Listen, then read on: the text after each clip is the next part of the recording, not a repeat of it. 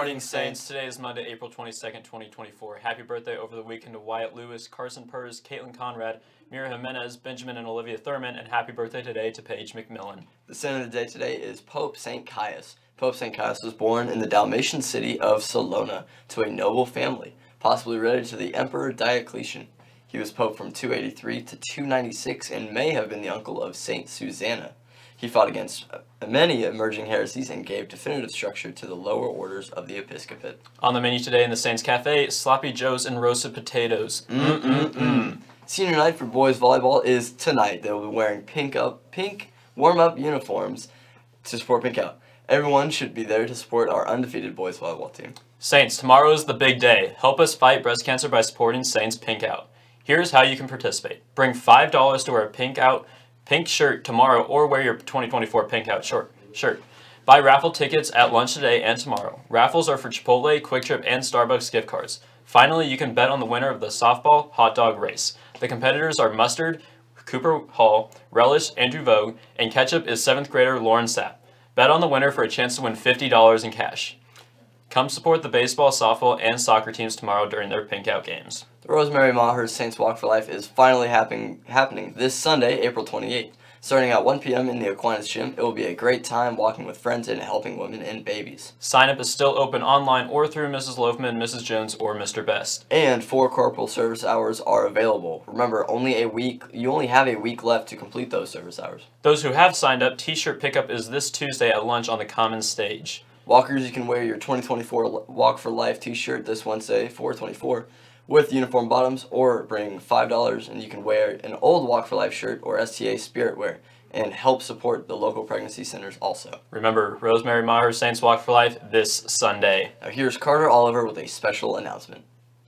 Good morning, Aquinas. Carter Oliver here with the Class Cup. The Class Cup goes to the winner of class competition. Most years, the seniors have won, but in 2012 and again in 2017, the juniors tied the seniors for Class of the Year. Class of the Year is awarded an extra exam waiver. Over the course of the school year, we have many events where classes gain points towards their quota. Everything from the NHS supply drive, homecoming, canned food drive, attendance at various sporting games, giving the basics, and Spring Olympics. Quotas are set based on history with the understanding that the longer you have been here, the higher the expectation is that your class will do well.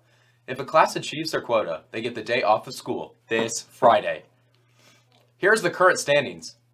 The quota and the actual need to be switched. Freshmen have 19 points. Their quota is 20. Sophomores have 27 points. Their quota is 28.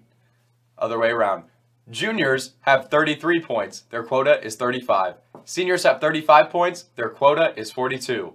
It's hard to be a senior because the senior quota is very high. We're expected to win every event. Spring Olympics is Thursday. It is the last event and the winning team will get 8 points.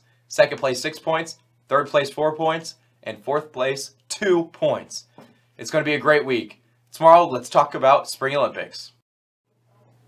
Thanks, Carter. Every summer, St. Thomas Aquinas High School offers summer classes. GCA, Speech, and PE are the 3 classes that once again will be offered this summer.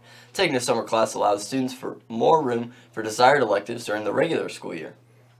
Mr. Lee will be hosting a student poetry reading session in the Learning Commons on May 3rd. It will be unavailable for general use by students during that STA period. And here's a video. Oh, hello. Good morning, students. Well, for those of you who don't know me, I'm Mr. Lee with the English department. We are hosting an open poetry reading, and you are invited to participate. It will be held on May 3rd in the Learning Commons during STA period. We're looking for 20 students to read published works by their favorite poets or their own original pieces. Of course, if you would like to just listen, you are invited as well. There will be coffee, juice, and pastries during the gathering. If you do come and are not reading, please stay for the duration and enjoy the words that inspire your classmates. Your English teacher will share information about this event during class today. Sign-ups will be open at the end of the day, and it is on a first-come, first-served basis. So don't hesitate to get yourself on the roster. Thank you for your time and have a blessed day. Thanks, Mr. Lee. And now it's time for our fun fact of the day. Did you know that competitive art used to be an Olympic sport? Wow, I just did not know that. Yeah, it was from 1912 to 1948. That's crazy. Now for our summer countdown, we only have 17 school days left until summer and 20 including finals.